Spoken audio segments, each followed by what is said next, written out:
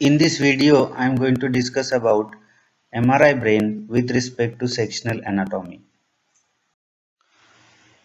The dura mater, which forms partition between two cerebri, is called as falx cerebri. The red lines indicates respective central sulci on both sides.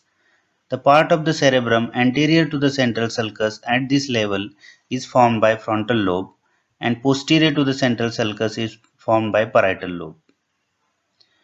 The gyrus which is situated in front of the central sulcus is called as precentral gyrus, which is primary motor cortex, and the gyrus which is situated behind the central sulcus is postcentral gyrus, which is primary sensory cortex.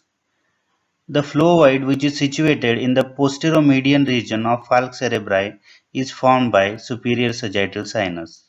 Thank you.